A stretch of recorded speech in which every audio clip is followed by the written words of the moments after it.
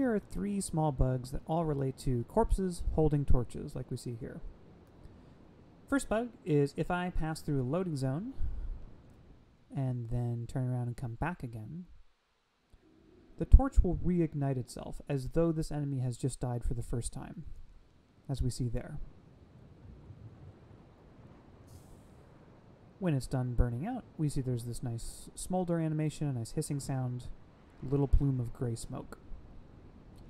The second bug is each time the player picks up the corpse and drops it, that little gray smolder VFX plays again. And this can happen any number of times. The third bug is if we pick up the corpse while the torch is in that gray smoldering state, something interesting happens. I'm going to bring this corpse somewhere else in the same loading zone and drop it. You can see very briefly there was a gray line of smoke from there to here. What seems to be happening is if you pick up a corpse while the torch is smoldering, the game saves the location that the torch was last on the ground and smoldering, which is roughly here.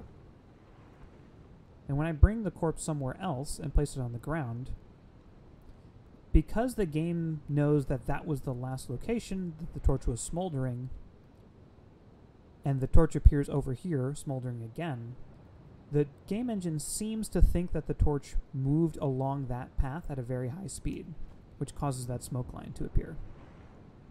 So, I'm going to do that again just for clarity. This one's a little bit harder to explain. I pick up the corpse while the torch is still smoldering. I move it somewhere else. Line of smoke appears from there to here, which shouldn't happen. It's likely that these 3 bugs are actually just one bug in code and can be fixed pretty easily, so I figured it'd be easier to make one compilation video rather than 3 separate smaller videos.